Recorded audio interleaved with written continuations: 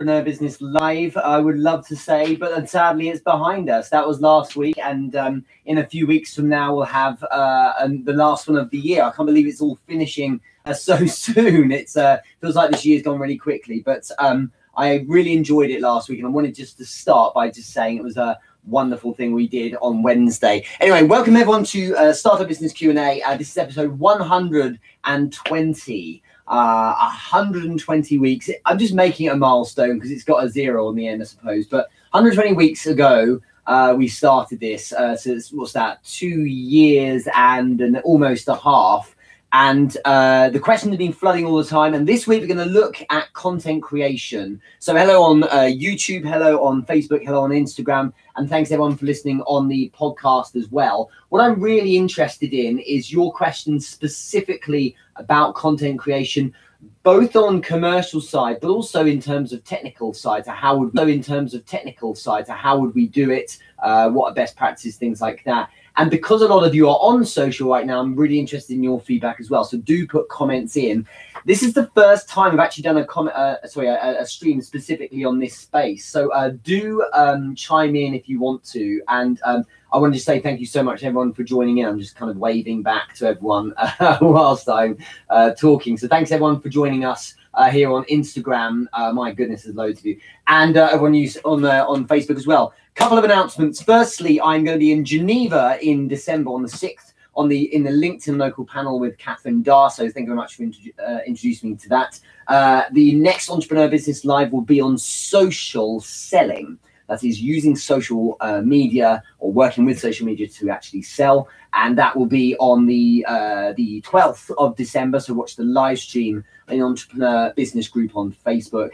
But also in January, we've got the release of dates for London very soon for January and February. But January 24th will be Entrepreneur Business Live USA. And it looks like probably April 4th will be Entrepreneur Business Live Barcelona. And we're yet to organize a date for Entrepreneur Business Live San Francisco and Melbourne, Australia. So I'm going very, very aggressive in the new year. And it's nice to already, rather than being someone chatting about it, we're actually nailed these things down. So dates are in place, they're being booked off, and we're actually organizing them. So we're doing it as opposed to talking about it. It's my style, I suppose. So let's get into questions. We've only got a few today. So if you have a question about content creation, then do fire it in here wherever you might be. And I will start with Ian Tisker, who's asked, Richard Moore, when developing content, have you found more traction in developing platform-specific content or general content distributed across multiple platforms?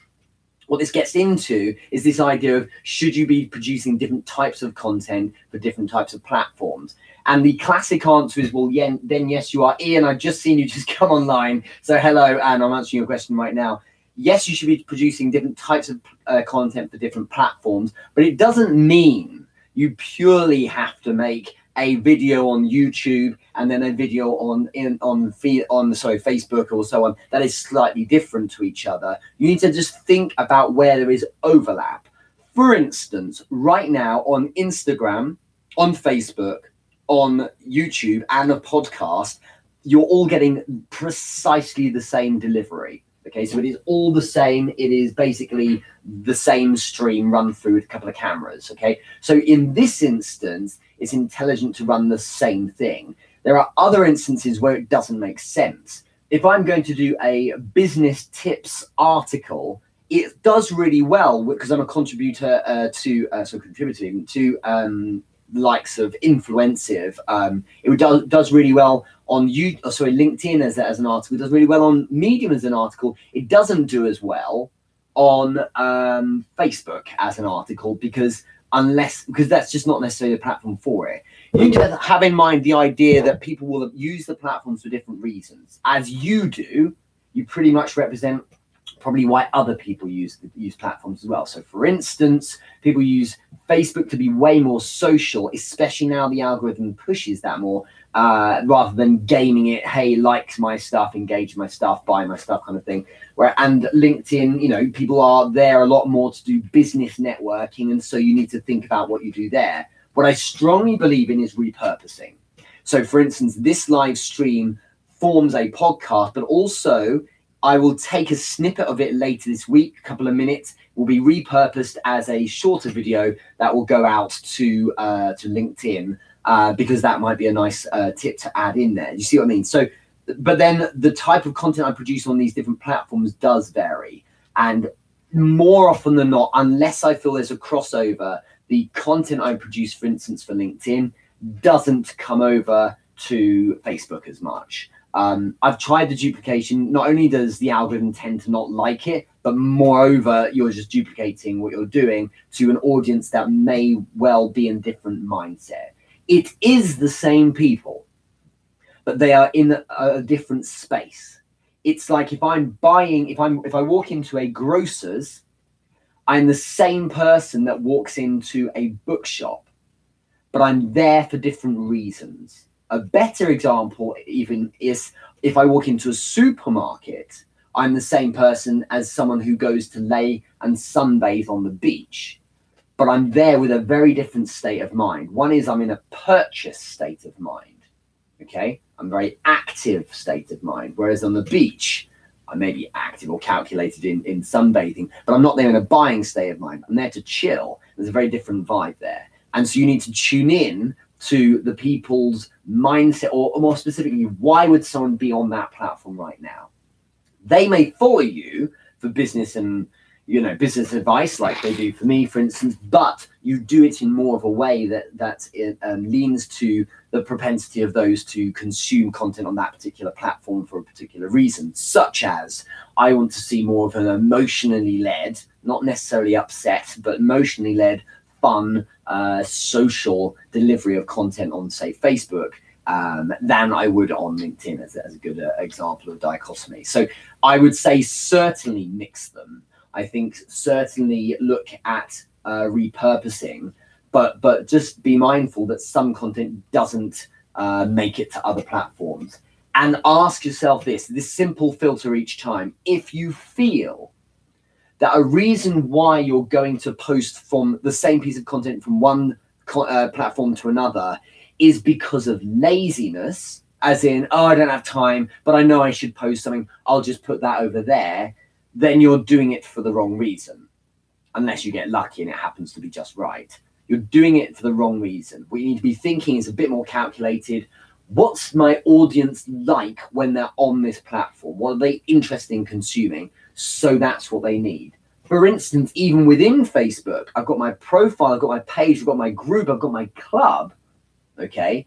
So if I post a motivational meme in the Entrepreneur Business Club, which is a premium club designed for people to be on the same level and interact and practically help each other and collaborate, a motivational meme is far less effective or interesting or valuable for that space, because whilst it's the same person, even on Facebook, there's a nuance there where when they're in the Entrepreneur Business Club, they're there to collaborate. They're there to see if there's someone who might be able to help them out. It's a tool with practical utility as opposed to a place to more passively consume certain types of content. So with that in mind, you need to think about how you deliver content even across the same platform. So thumbs up if that makes sense, but that's my philosophy on it. Great question, Ian. Thank you much for asking that. So the answer actually is you do both. Some content works across all the platforms. There was a post I put out last night that went onto Facebook. It went onto my LinkedIn company page and onto Instagram because the tone of it fitted all three. But that's a rare thing that I would produce a piece of content that does that. You see what I mean? So you need to think about it. Think about your audience, but also why are they on that particular platform or in that particular space. If it's a group within Facebook, it doesn't mean they're going to be all social, because it may be a group that's more in a business sense. Do you see what I mean? If you go to the ClickFunnels group, which is Russ Brunson's group with maybe 100,000 people in it, they're there to talk about, you know, content marketing and funnels and e-commerce and adverts and things like that. So it's quite far from social. Those that get traction probably do it in a bit more of a fun way, though, so just worth bearing in mind. Having said that, I want to add an additional caveat, that is, if you're working on LinkedIn, don't presuppose that people on LinkedIn are in a dry, business-like only state of mind, because people are people first and the business people second, right? So it doesn't matter if they're some traditional industry or something like that. They are people first, which means they will respond to certain emotions or humor or whatever ahead of anything else. It's a balance, and it's a difficult one. Thank you very much for that question, though. So any questions on content creation, how you do it, what I've done with it, any questions around best practices, I'll do my best to answer it. Give you a bit of a flavor of what I'm doing. I've been around for, in terms of actively doing content creation and getting great results, for probably 3 to 4 years now, and every day showing up doing something. I've tried literally every type. So everything from YouTube going live through to podcasts, through to video on LinkedIn, all the way through to an audio book download via a video posted on Instagram stories. So I've tried loads of different things, and I think that there's a lot of things that have worked really well. I get a huge amount of inbound, so people asking me to work with them, or opportunities, or for instance, like last night, I checked my phone after dinner and someone had bought one of my business courses as a result of seeing me through content I created online. So it's worth thinking about making sure you're using it if you have some kind of business that could use it. So let's look at some questions here on Facebook. Daniel Nunez has asked, he's written a lit, so I'm going to put it all up.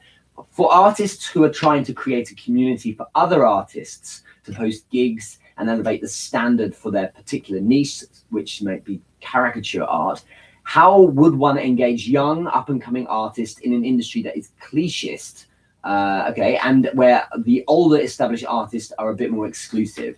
It's the same as everything. When you're trying to build you're talking about creating a community. If you add the element of patience, imagine you could pause time, okay? Then you would go and speak to people manually, one by one. And the reason why I got ahead on places like Facebook and Instagram is over the years now, every day I engage with brand new people, and you can't beat that consistency because it does nothing to start with, but over the months it really adds up. So say hypothetically, Daniel, that you go out of your way, step away from your content and your community, or your whatever it might be, and go to where other people are. It may be a group. Let's just keep it online to make life easy. You go to a group. You might go to a fan page. You might go to some area or space online where that niche inhabits. Whatever space it might be, and you engage manually with 3 people each day to speak to them about their world, to share ideas, to provide meaningful comments about the size you've written here. So a paragraph with an interesting idea. If you do that each day, even to just 3 people, well, that does nothing unless you're lucky that someone in that 3 people happens to be, on the absolutely world-class level with a huge amount of following. But little by little, across a month, we move to a place where there's 90 people that we've engaged with 30 days in a month, right? Across it, which is almost nothing as well. Across it's a year, now we're 1,080 people, which is still only a small amount. But the difference is that 1,080 people also will include within that 316 who actually are quite interested in you, from which 40 are really keen on you, and all of them have a network. And those 40 who cumulatively have a network of 7,124 are able to, when they share and engage with your stuff, are then going to pass on word about what you do. When you pause time and throw patience in the mix, you just can't lose. So whatever you're doing, be impatient because you want to get there, fine, but act now. So start literally now on it. And if you're not doing it at all, I urge every one of you after this live stream to reach out to someone with mutual friends who has an interest in the same area as you, and just say hey, to connect. Not game, don't write anything, just to connect. Because if you add a few of them each day, it all gets moving fast. Now, because I was impatient, when I started this practice in 2004 into 2015, I was doing 20 a day, 20 conversations a day. So you can imagine the following day, there wasn't 20 new people. It was 20 new people plus carryover from the previous day and maybe from the day before. And maybe the guy who didn't catch up with me 2 weeks earlier, who was like, hey, sorry, I missed your comment. And it all gets insane. But by doing that, it meant that it exploded very quickly. So a lot of people, the question I get asked the most pretty much about LinkedIn from those who have followed or engaged is, in March this year, when you started producing content, you seemed to explode very quickly and you're getting great results and traction since then. What is the thing? Why is it that you seem to explode? Or, I mean, that's a relative term, of course, but explode and do very well and get a lot of people starting to ask you things and engage? It's because a disproportionately large amount of my time is spent focused on that community building. So yes, I put out a piece of content each day, but moreover, 95% of my time was spent with anyone who dared come near my stuff. So if I look on Instagram right now, we've got Christine Robinson, you've got Diana as well. So Christine's over in the States, Diana's over in Australia. Hello, both. And so on. And these are people that, for instance, who I connected with probably 6 to 7 months ago on LinkedIn. And I connected with them, and rather than going, cheers, mate, as a comment, if they dared to get engaged in my content, what I did was I actually DM'd them, and then I got into conversations, and hopefully they'll give me a thumbs up or a heart if I'm right here. But I didn't try and game them and sell them straight away. Instead, it was like, let's hop on a call, let's have a nice chat. And I'm actually still trying to organize the call with Diana because I'm so rubbish. But Diana, we do need to speak about Melbourne and Entrepreneur Business Live if you're free as soon as possible. But my point there is that by spending time with the individuals, over time, you gain more than the sum of just those individuals because they each have networks as well. And for every 100 people that doesn't really care when you engage with them, there'll be 5 who are like, wow, this is great, or or my perspective wasn't like this, or, you know, hi, this could really help me, and share this. And I have a network I didn't realize of 2,000 people, and of those 2,000 people, 300 actually pay attention, and of those 300, 6 really could do with your stuff, and it snowballs more than you realize. So that's how I would do it. Your breath till then, okay? But within a month, Daniel, within a month of going crazy on this, I really started getting some results. People saying, oh, I'm seeing you everywhere. You know, you're showing up and things like that. And this isn't a brag. It's just application, right? That's all it is. So I hope that helps. That's the way I look at it. Another question, Brandy Holloway. So it's a good question. Thank you, Daniel. Brandy Holloway has asked, suggested balance of personal content over business content on LinkedIn. Well, that depends, doesn't it? Because it depends what you're doing. I think that it's important to show yourself. If you can show yourself through your content, then great. Because I predominantly provide content on LinkedIn that pivots around the device for it is business and sales techniques and ideas and things like that. But I do it in my way. And so if there is an opportunity to kind of smile or laugh or be a decent bloke, then I will make sure that's there as well. I don't shift to stand up. But what I'm doing is working on the basis that I want to draw in people who want to be into my stuff. Because the stuff I talk about is stuff it's like a hobby, it's what I'm interested in, but it's also what I do for work. So it's interesting, we need to look at definitions here, because personal content could be, you know, it's my birthday today and I want to share how happy I am. But if you look at how I did that back in October, on October the 8th, put in your diaries for next year, what I did was I produced a video that said, it's my birthday, I wanted to say hi and thank you for the last 12 months. And here are 5 wins that I feel have come from this network. So I was saying thank you to people. And so it was a personal thing, but it still had a reason why, a business reason why, which was to thank the supportive network, which in turn was the reason why I've been doing quite well. So it's a difficult one. And I think I think what you need to do is experiment and play. Why not do both in your videos anyway? You could argue this is not personal content, but argue that it really is, because it's just me talking, right? Those of you who have met me or interact with me will know that I'm not fronting as someone else. This is just what I'm like. And so in a way, it is good personal content, because ultimately the play is that people that are familiar with you, therefore trust you and like you, are more likely to do great things with you. And that's the aim. So it's an interesting one. We should talk more about that, Brandy. Hello, Diana. Also on Facebook. Thanks so much. Just Dance Daniel. I like it. And let's see what else we've got. Any other questions?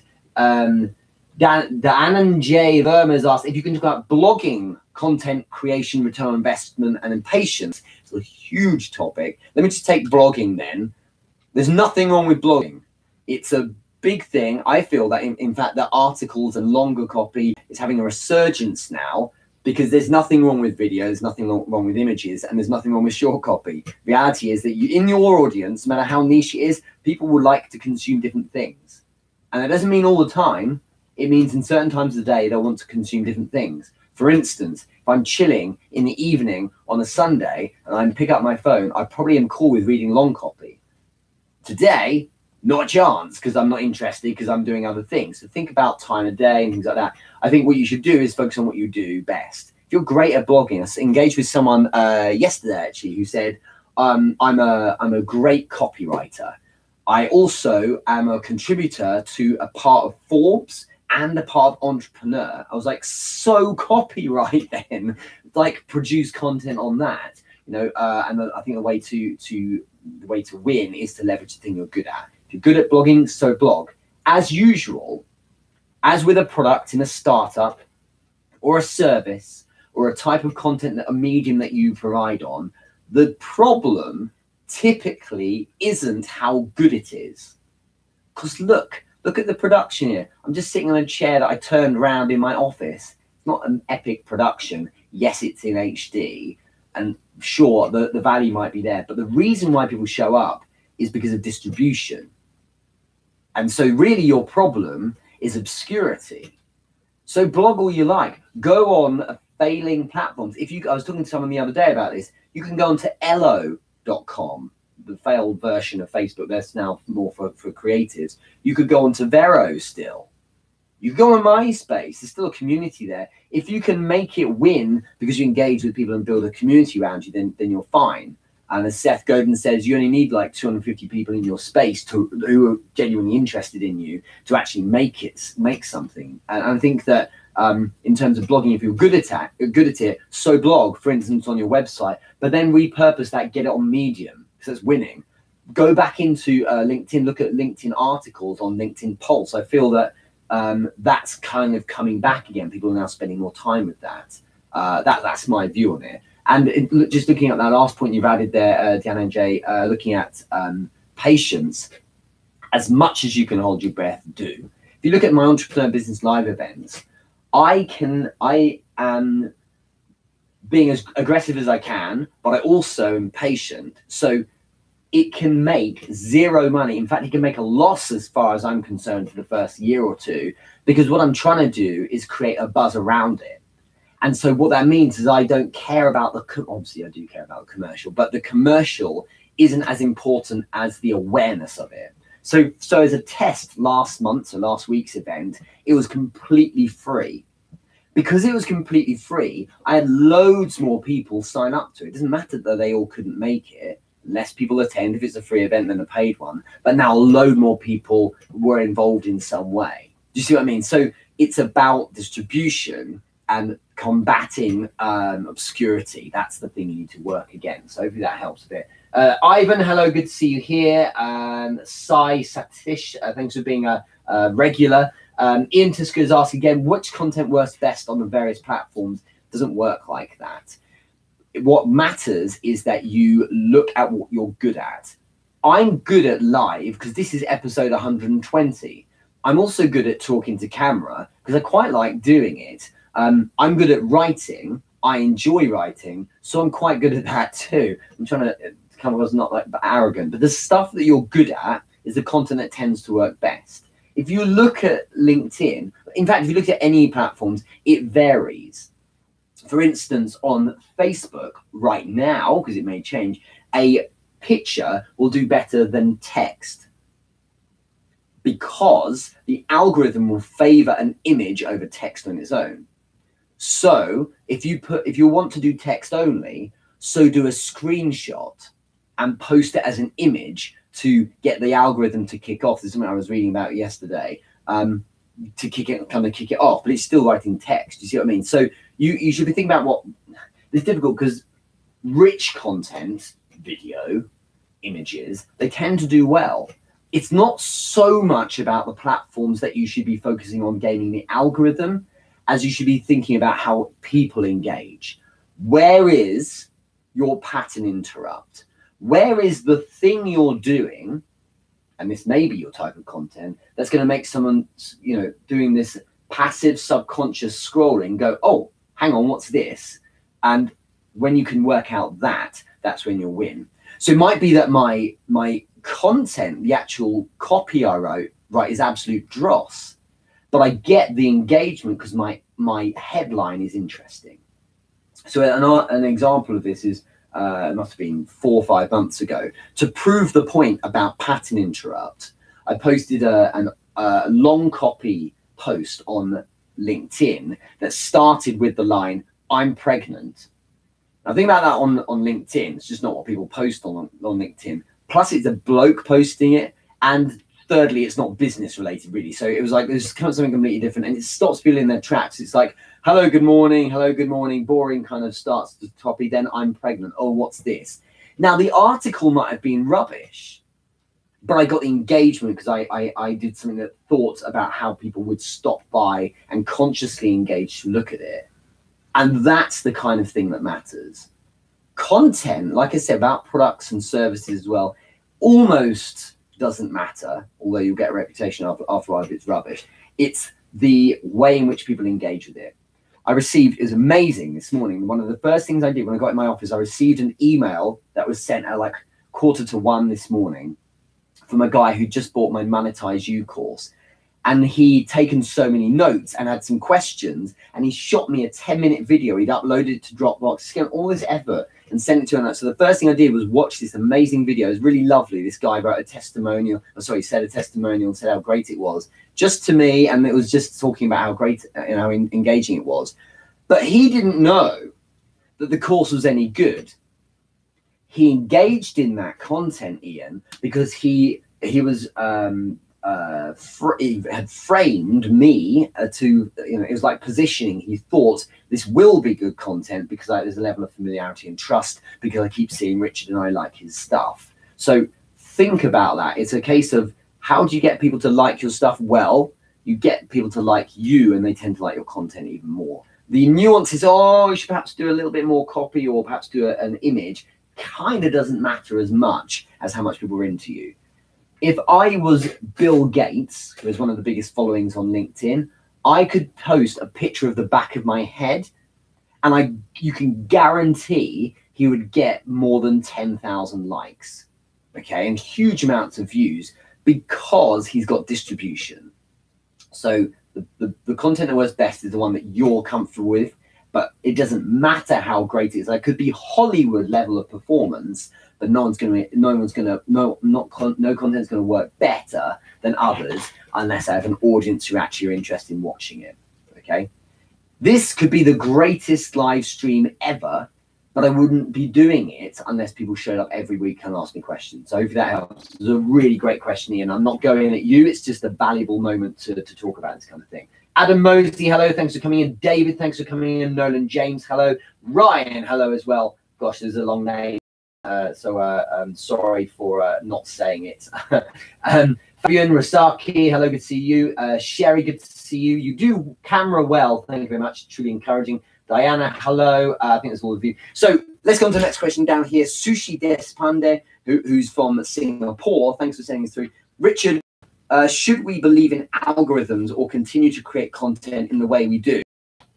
We should believe in algorithms because they exist. I think there's Vero that was trying the chronological. There is no algorithm thing, but whatever. I think the idea is that you should you should be aware of it, because it will help you scale when you have a large number of following, you know, when you've got a lot of people who are going to be interested in your stuff, or when you're putting money against content as well. It's very powerful to work with your algorithms. But more important, I believe, certainly to start with, is to focus on content that resonates with you first, so that speaks your language, that is working with the way in which you like to engage. So if I like to write, I just write. And I know someone on LinkedIn who only does long copy writing, no images, no video, nothing else, just she writes long copy. It's because that's what she's good at. That's what she gets engagement with. She's not tried video or anything else, but she likes doing writing. So that's fine. And the reality is that it probably does fine against the algorithm, because early on people engage with it, meaningful comments, and then she comments back, and then it kind of gets passed around. So no problem. The main thing is she's doing the thing she's into. Because if video was the only thing that got, you know, through the algorithm and got kickstarted, well, then we'd all try. But there's no point when you're going to get vacuous engagement, because it's seen by a load of people, but you get no views on it. Do you see what I mean? So I think I was on the back of my mind, there was some piece of content I saw earlier today, and I think it was fascinating because they had very few followers and they had very few views, but they had huge engagement. What that represents is someone who's really done well with building a community that is retained. Because if you can do that right, people will want to spend time around you. And so when you post something that they think, oh, that person just posted again, I'm going to tune in. It's a bit like the Star Wars effect. If Star Wars releases it, there's a new, Disney, I should say, release a new Star Wars film, everyone goes to watch it. Why? Because they like Star Wars, not because that film's any good. So just thinking like that's important. Continue to create content in the way you do. Do the thing you're good at. But sure, of course, you should pay attention to the algorithm.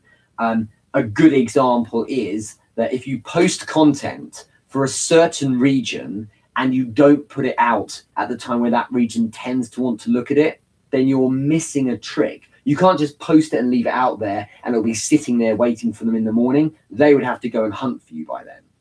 So for instance, I post often in LinkedIn either quite early in the afternoon or more likely around 10 o'clock at night. That's become my sweet spot. Because if I do it earlier, the US, which forms 70% of my audience, doesn't engage with it nearly as much. Why? Because they're busy having their days. 10 o'clock seems to work with multiple time zones quite well. Same in the UK. If I posted something at, I think it was at first thing in the morning, like 4 in the morning or something, no one's up. And then the US is too sleepy. It doesn't tend to work so much. So you have to think about things like that. Isn't it? That's an extreme example to prove a point. But do think, like, the algorithm does matter, but don't overthink it so much that you're not producing content that is enjoyable to create, that you're good at doing. All comes back to the same thing. Have those seeds, which are those people in your community that you're engaging with regularly. Because if they like you and you like them and you get on well, they'll show up for you. It's as simple as that. And you can't do it once or twice. You have to constantly be in touch with them, because those plates need to keep spinning. As simple as that.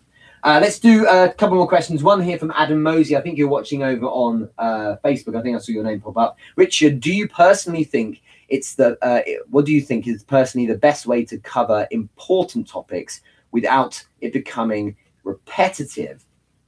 It's a good way of doing it. A good question, actually. Arguably, a lot of the questions I get asked on Startup Business Q&A are repetitive. What I do is I've shifted to make it a thematic live stream each week. So rather than having Startup Business Q&A, which is what it used to be, it is now focused on a particular theme. So this week is content creation. And the same with my business events as well. Each month is a slightly different theme now, rather than too general. What's the best way to cover important topics? You need to vary it. I think a good way to keep doing working on important topics is to say, if I've already made my philosophy clear, and if I recognize that not everyone's going to watch that one piece of content, so I need to repeat it every so often, but that gets dull after a while, well, then I need to bring other people in. So leverage other people. For instance, the collaboration videos I do on LinkedIn and sometimes on Facebook with me and someone else isn't an interview. It's just a chat. And I grab a snippet and I post it. And often it's about LinkedIn. We talk about kind of that ecosystem. So if I keep talking about LinkedIn all the time on my own, that gets dull. But by injecting an alternative perspective, as in someone else's, we get their view as well, and people get to learn about a different person and how they view things. So I do think that you just got to switch up how you do it. Often it can be as simple as doing it in a different location.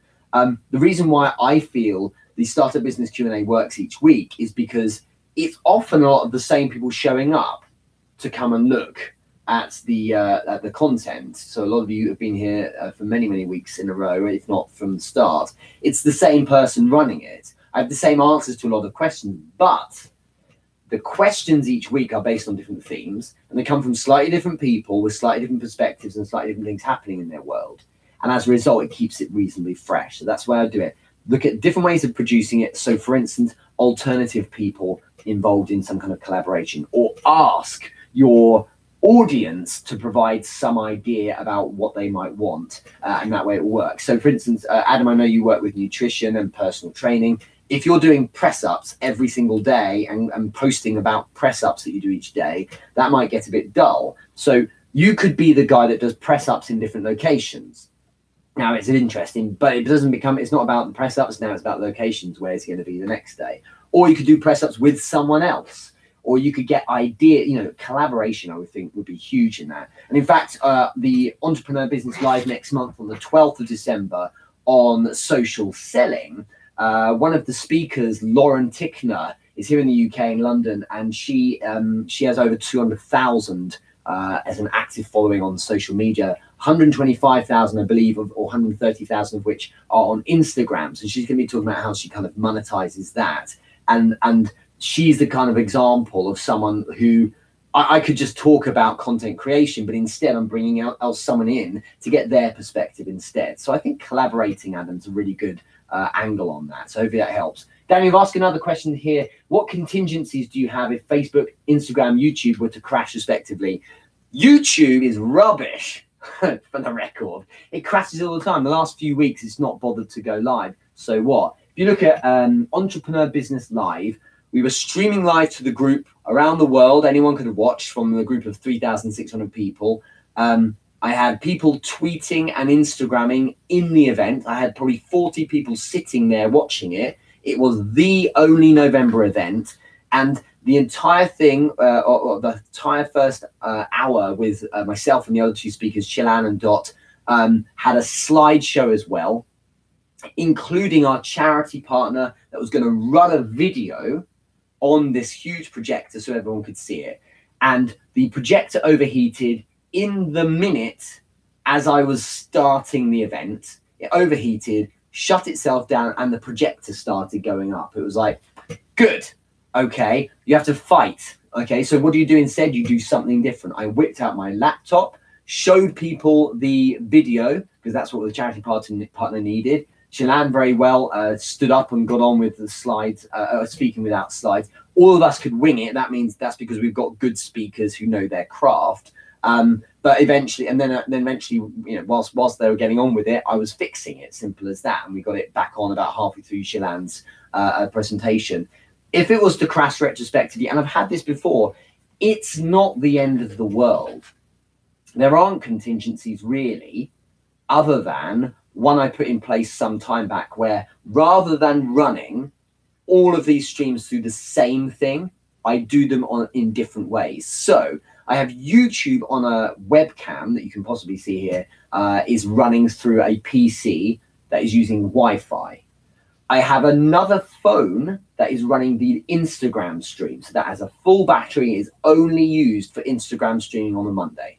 Then I have a third camera on another phone, just because phones are easier to use, that is a Facebook stream. And that's not using Wi-Fi, that's using 4G, it's using data. Because that way I'm not crunching through Wi-Fi so much and causing problems. So I'm streaming just through data with my Facebook on my phone. Because by doing it that way, I can separate things rather than, you know, basically if Instagram goes down, or if what happened last week, YouTube goes down, I've still got Facebook. And by having it on different devices, when I download the audio to create the podcast, I could do that from my Facebook stream or from my YouTube stream. If I ran it all through one camera, for example, and that went down, so no podcast this week. Do you see what I mean? Well, I think once I had some major technical hitch, so I just went live a bit later on. It's no big deal. And the thing is, ultimately, if the house set on fire and I had to leave, it's not the end of the world. It is an element. It's not all about this one thing. The world keeps turning. For instance, because of a number of things that were happening this weekend, there was no content produced for LinkedIn on the Saturday or the Sunday. I engaged with the community still, because that's what I do more than the content, but there was no content went out. The world keeps turning. When I post a day, people show up, and that's the end of it. So contingencies are there, but I don't worry or overthink about it too much. The main thing is just keep plowing through, and that works. Dan J, you've asked another question. Hey, just to let you know, that blog post you wrote on delivering extra to customers, it was simply great, valuable content. Well, thank you. I'm glad you read it and you enjoyed it. Could you let us know where that was as well? I think that's the it might have been on Medium actually. So let us know, and I'll post a link to it. Yeah, Daniel, thank you very much for the comments there. And hello, Wild Design Studios. Hello, Marie on Instagram. Hello, Carla. Good to see you here. Hello, Ala Press. I'm not going to bother saying it. It's too difficult. Sorry. Luca, Royal Man Self-Made, and Christine Robinson's there as well. Let's do one more question. Kurt Mercadante has asked me, who I'm seeing, by the way, in January 24th on Entrepreneur Business Live USA. He is going to be speaking at the event. In fact, he's the opening speaker to kick it all off. So I'm excited about him being there. You've asked Richard, some people are so afraid of selling that they fail to include anything even resembling a CTA, that's a call to action, in their content. What's the fine line? So call to action is, at the end of a video or a piece of content, is saying, why don't you do this? So for instance, a call to action on a YouTube video might be, make sure you subscribe and hit the little bell button so you get notifications if I produce a video. Dan J, you just said that article was on Influensive. Thank you. I enjoy writing for them. And Clinton Senkow, who is the co-founder, is an amazing guy, and is I'm a bit of a fanboy of his, who co-founded Influensive. People like Grant Cardone have written for it as well. It's really amazing to have worked with that. And he spoke at the Entrepreneur Business Live event. I think it was back in September, or it might have even, it was July, I think, the inaugural one. So it really meant a lot to me. But yeah, it was on Influencer. Thanks for checking that out. I should post something else there soon. Kurt has asked about producing a CTA. Here's the thing. I was saying this to someone earlier today on a video I was recording, that your CTA doesn't always need to be there in the sense that it's saying, hey, check this out or do this. I would say firstly, experiment with it. A lot of mine on my videos at the end are things like, do you agree? What do you think? Or something like that. So people would engage in the comments. And if you think about this, like I said a bit earlier, when you're building community, with that question that Daniel Nunez asked, it may well be that all I'm looking for is comments.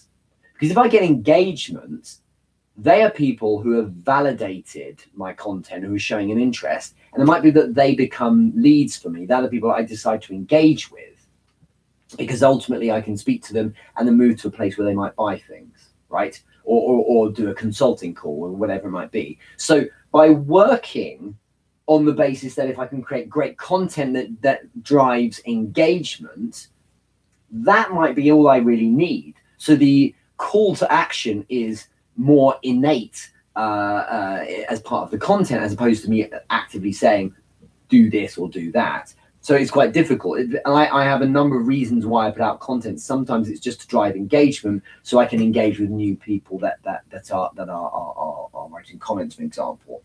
If some people are so afraid of selling they do fail to include anything, I think there's nothing wrong with putting a CTA at the end, for example, of a video, because those that have bothered to spend time going through the whole thing are going to be interested, right? So they in turn are going to want to, or be more likely to, engage in that call to action. It's like in a newsletter. My weekly newsletter is coming out today at 4 p.m. local. So if you get to my website, therichardmoore.com, you can sign up to it. But the idea is that if you have a newsletter with content and value, and at the end I have PS and a call to action, well, the only people that get that far are the ones who are interested anyway. And the ones that are interested anyway are interested because they dig my stuff. And as a result, when you get to the CTA at the bottom, they're more likely to engage with it. So I think there's nothing wrong with doing it at the end, because it's like a treat for those who are keen. And if they're keen, if they're not keen rather, they wouldn't get that far anyway. So it pisses no one off, right? But I think if you have this idea of, if you have a CTA that is subtle, as long as your UX, your user experience, is intuitive enough, then it works really well. And I really think I'm doing this well with my content to profile to website to purchase kind of funnel through LinkedIn. So I put out content, and often the call to action at the end, Kurt, will be want more, or interested in more, or would you like to learn more? And or whatever it might be. Even on adverts, we do that kind of, like those kind of CTAs. They're very subtle. If you want to learn more, go to the website, knowing that if enough people check that, and some of them go to the website, or even to my profile, I'll come to the profile in a sec, enough people go to my website that they will want to check out, you know, or rather they won't need to, they kind of want to check things out, but when they get to the website, it's simple enough to navigate. They will then click onto a purchase page or something like that. So the guy that bought a course last night that I saw on my mobile, when I opened it, I'm like, oh, someone's bought one of my course. It was a LinkedIn Basics course. That person, who I'd never met in my life, I didn't recognize the name or anything. That person had spent time on the content, and they'd gone, who's this guy? And this is the profile part now. They then clicked on the profile because of voyeurism and because of just a keenness to be curious. That's what people do. If someone's interested in someone, they'll just, you know, they'll check them out. By looking on the profile, they could see it was as simple as hell. Oh, he's got a website. Who is this guy? And they checked it out. And then they went and bought the course last night randomly. Okay, well, not randomly, but they decided to do it. My point is, by making it frictionless and simple, and enough people looking at content, I almost don't need the call to action. I can say, check out more on my website if you're interested, or find out more. Do you like this kind of value? Find out more on my website. And then they will, of course, then they will find their way. The idea is that if 1,000 people look at content, 100 might look at my website, and 6 might then buy something. Well, that's fine if I can put 5,000 through my LinkedIn profile each month, through my content each month rather, because then 500 check out my profile and go on, and then, you know, however many go onto my website, and, you know, whatever it is, go to buy stuff. So it does work. You work an economy of scale, and don't think that you're wasting your time and it's not worth it with all those who don't, you know, engage and buy stuff, because those 5,000 just might not be right for some of them. It might be that they need to be warmed up, and 7 or 8 more pieces of content is where they'll then click through to your website and go, I just keep finding this guy, I'm quite interested in his content. Maybe the first bit of content didn't resonate with them, but then the next bit does. It may be that that person quite likes your stuff, but is never going to buy anything.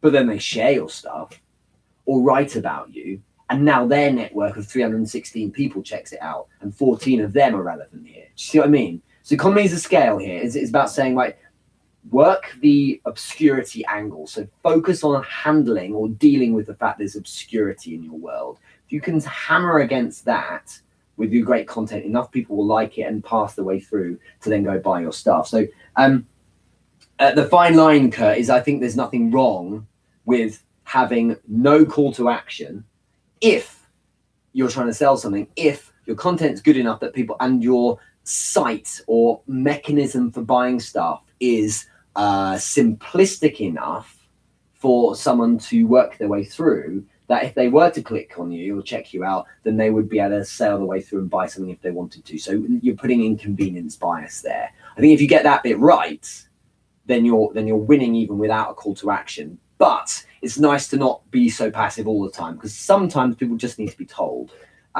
And there's nothing wrong, I think, with saying, you know, like, comment, and share if you find it's interesting. So do so if you found this live stream of use. I want to finish there. It's been a really good one today. So thank you everyone for jumping in. Hello, Judy. Hello, Brian.